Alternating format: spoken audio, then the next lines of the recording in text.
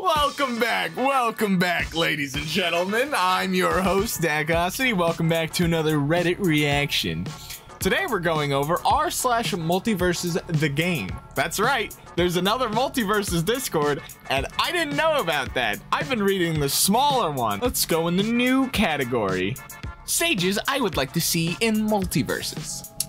Sector V Treehouse. Oh, Sector 5. Oh, from Codenames Kid Next Door, right? The cul-de-sac from, I'm assuming, Ed and Eddie. Dexter's Laboratory would be lit. Hogwarts would be awesome. Sheldon's house would be okay, I guess. The Dom Ball Court. I forget what that is. Camp Wawanaka? Isn't that Camp Laszlo? Or am I dumb? Or is that Total Drama Island? I don't care. Fortress of Solitude. That's Superman, obviously. No one commented on that. That's a damn shame. Female character wish list. Supergirl, Gwen Tennyson, Dorothy. I can't pronounce that. Oh, that's my phone. Chun-Li, Lara Croft. Lara Croft would be interesting. She-Ra, Catwoman. There's old Catwomen. There's Catwomen, like from Cats, that movie or something. I don't know. Calamity Jane, Betty Boop, Daphne Blake, and Starfire. The people from that I would want would be Gwen Tennyson and Starfire, and maybe Lara Croft. Let's go to the hot section because there's the new is pretty much just people complaining about the release date and random shit like that. For people who played the, wow, this is new still. For people who played the alpha, who would you say is the best in the game? This will be interesting. 84 replies. Interesting. Finn. I'd also say Finn. Attacks with good range, ridiculous frame data, and the boots of invincibility. His up special also had good kill power. There's nothing that he couldn't do. Finn was pretty crazy. Finn was kind of dirty, but also so much fun, I agree. I honestly hope they can balance him out correctly so I can play him without fear of huge nerfs. Okay, do you think he's the best for solo or duo? He was pretty good in solos from what I remember. Duo probably as well.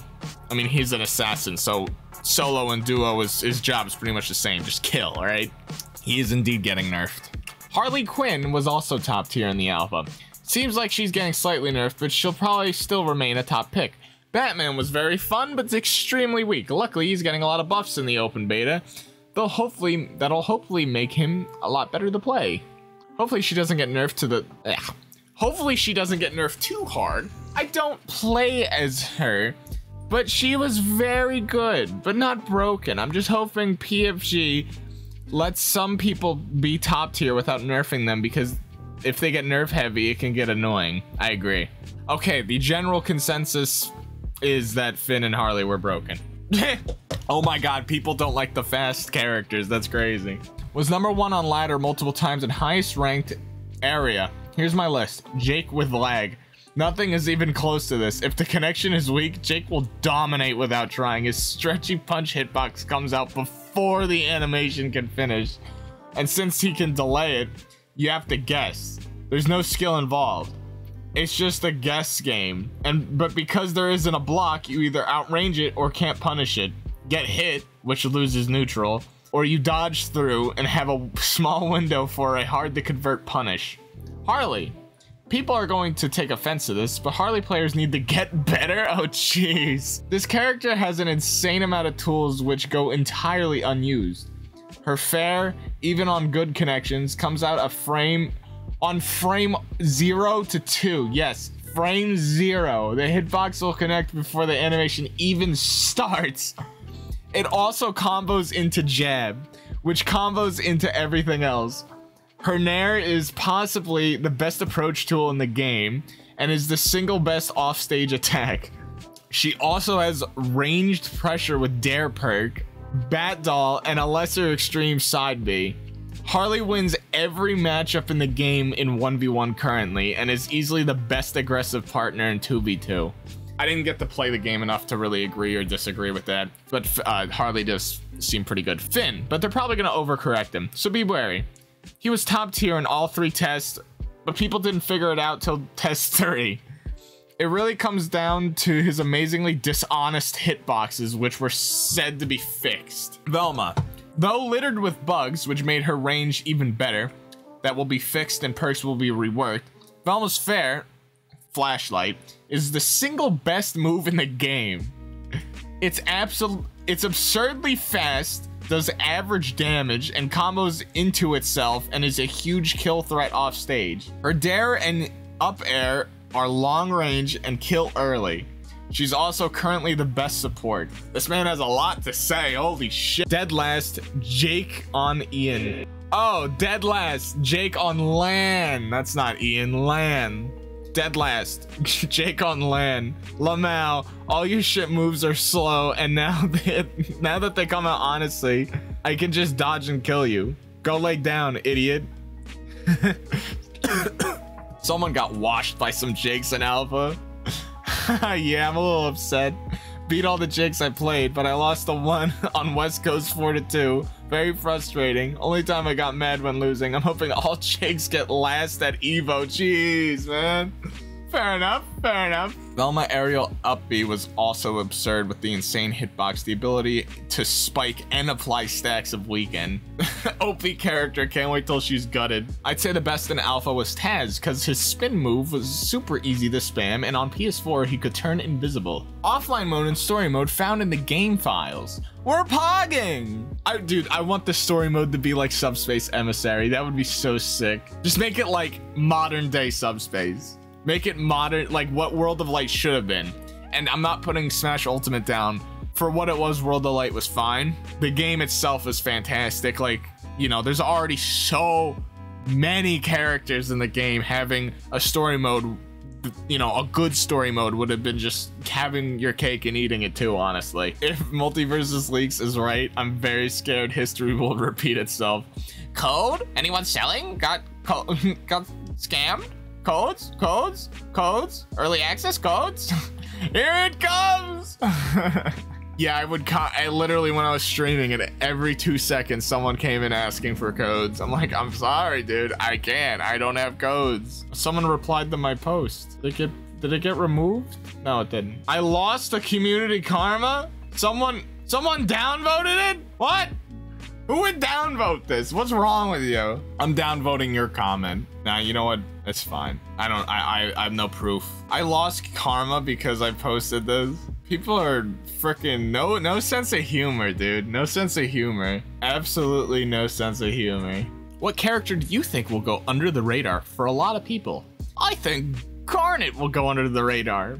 I'm gonna lab with her since I only played like 3 or 4 games with her. I watched clips of people that were good with her in Alpha and ended up seeing stuff that was insane. That's not exactly what he said, but I wanted to make the sentence coherent, and I fumbled the bag halfway through the sentence. Steven and Garnet have both been underplayed. Steven isn't straightforward, requires a lot of knowledge and skill, is insanely good in the right hands. I've seen some crazy Stevens. I agree. I kind of figured the Steven Universe characters would be like the least played. I thought Rhindog would be, but a lot of people seem to like Rhindog, you know, since it's a new character. Like, at least Steven Universe has a fan base. I know a lot of people don't like, a lot of people don't like the show, including myself, despite me watching the whole series. I watched every single episode of Steven Universe. I used to like it, and then halfway through the show, I'm like, wait, this show sucks, but I'm gonna keep watching. Garnet low-key top-tier doubles character during Alpha. I think people's bias against Steven Universe as a series made them not want to try her. Garnet's like one of the few characters I like from the show, so that's why I bought her with the coins. But if you got her sequence down with the right teammate, you could throw down hard. Singles, she was pretty good too. Some matchups were not the best, but I'd say she's still pretty high tier. Why do people have a bias against Steven Universe? Oof, basically everything about the series, movie and sequel series are polarizing for many reasons. I like the show up to the last season where they start revealing big stuff and confronting big characters. Never saw the movie, never saw Steven Universe future. You lucky son of a bitch. But I probably will at some point. On both sides of the Steven Universe bad, Steven Universe good discourse, much is vitriol, bad faith, and much is objective, informed critique. Dicey judging something by its fan base, but that's factors in it too. Ultimately, I treat SU with death of the author and keep the emotionally charged opinions at arm's length because I got tired of people yelling at each other. It's a good show though, and though the fan base is terrible, it's like every other fan base in the world. I disagree with you. I disagree with you. The writing's terrible. The writing's awful. They redeemed space Nazis. They were literally worse than Hitler. Do you understand that? The diamonds are literally worse than Hitler. Not just as bad. They were worse. They killed entire planets, man. They enslaved and murdered entire planets. And to top that off, they also pulled a Hitler and experimented on the people that they enslaved with the cluster.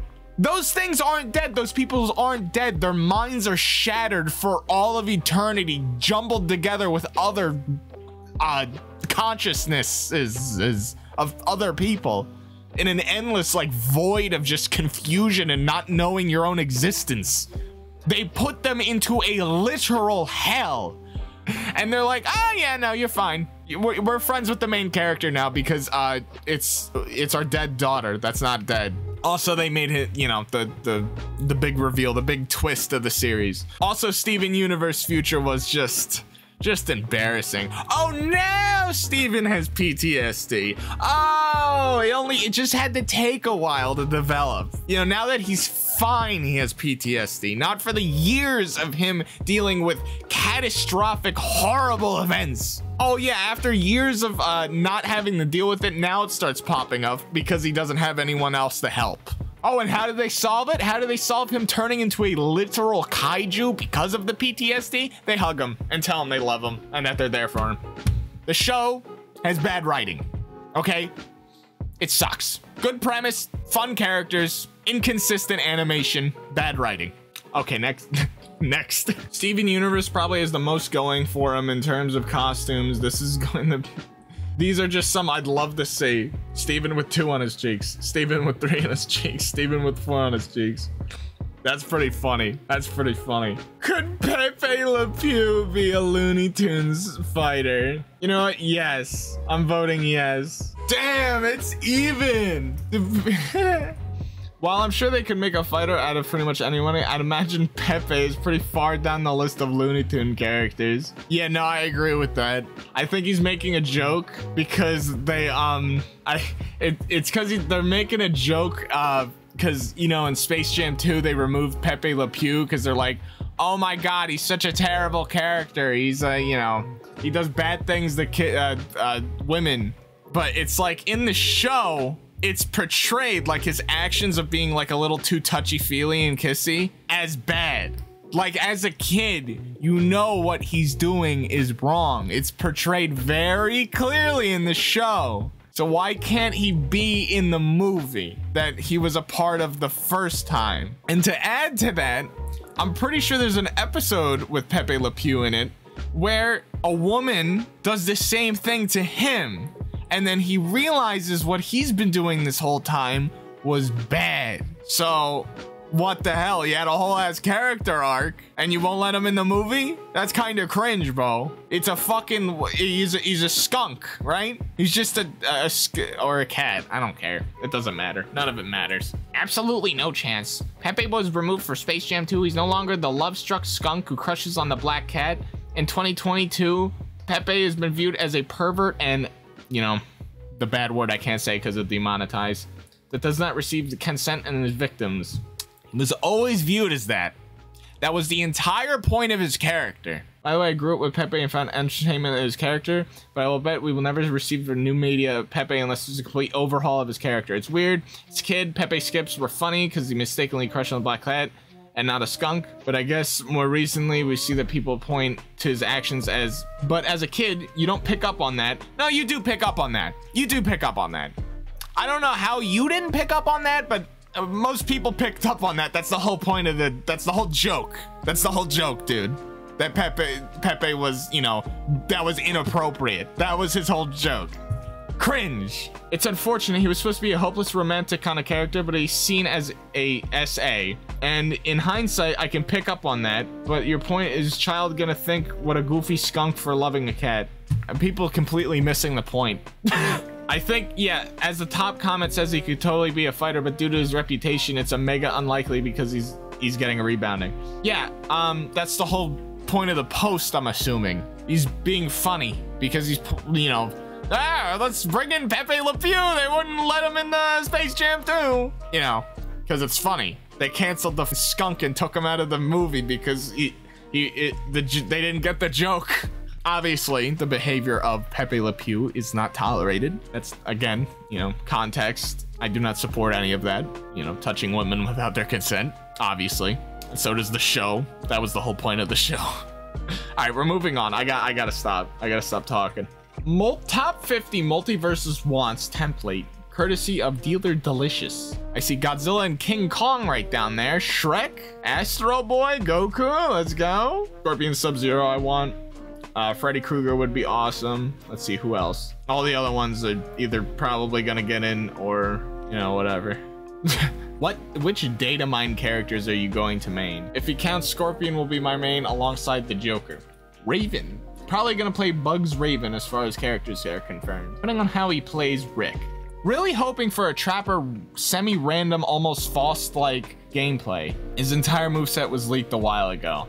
Well, I didn't see the leak, but I would love for Rick to be, like that guy said, a trap, and also just have like a bunch of random components, like not super random, but you know, like Hero from Smash. All right, this video's gone on long enough. Please hit the like button, please subscribe, check out my Discord, check out my Twitter, check out my Instagram, it's all in the bottom.